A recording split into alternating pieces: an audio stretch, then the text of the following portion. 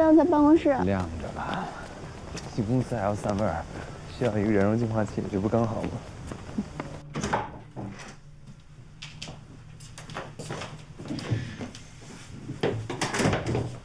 傅玉卓刚刚要跟你说什么？能聊什么呀？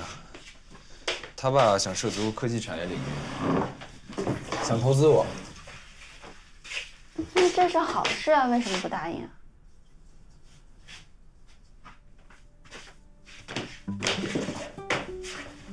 公主，你知道我最喜欢你的地方是哪里？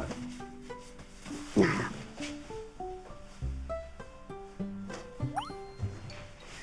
能不能好好聊天啊？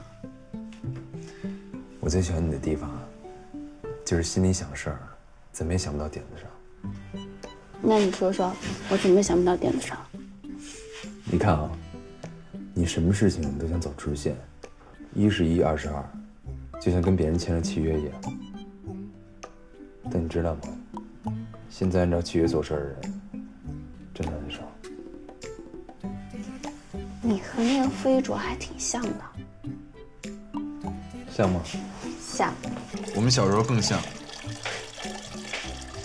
我人生第一笔大收入就是从他那儿挣的。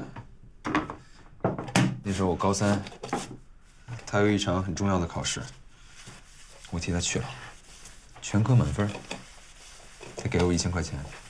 这么多？可惜经验不足，被抓包了。高中会考那会儿，他爸还威胁他，说要是拿不到毕业证的话，以后就别跳舞了。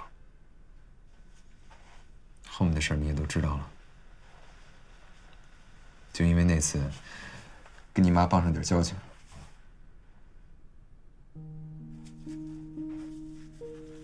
那也是我第一次见你。透过你们家窗户，看见屋里挂了好多气球、彩条，大家有说有笑的，围着你切蛋糕。挺像一童话世界的。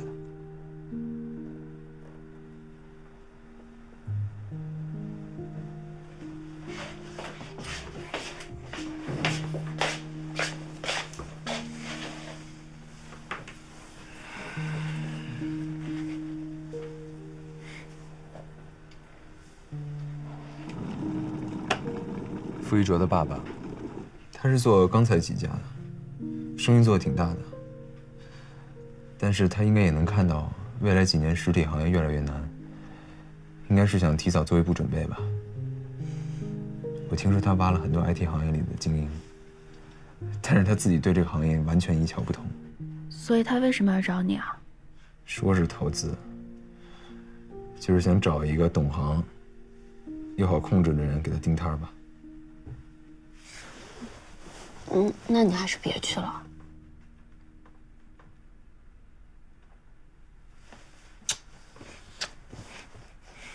真可爱。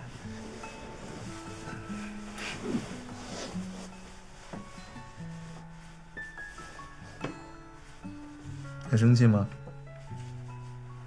我说那么多话，浪费时间。这不叫浪费时间，这叫沟通。沟通啊！我等会儿不送你回去了，今晚要出去一趟。你去干嘛？替那个白痴安排好啊！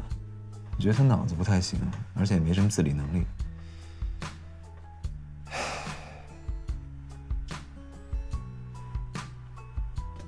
干嘛？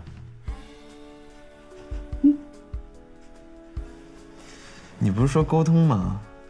你轮到自己这儿就惜字如金了。我发现一个规律啊。什么规律啊？某人好像对叫自己弟弟的人都格外的好。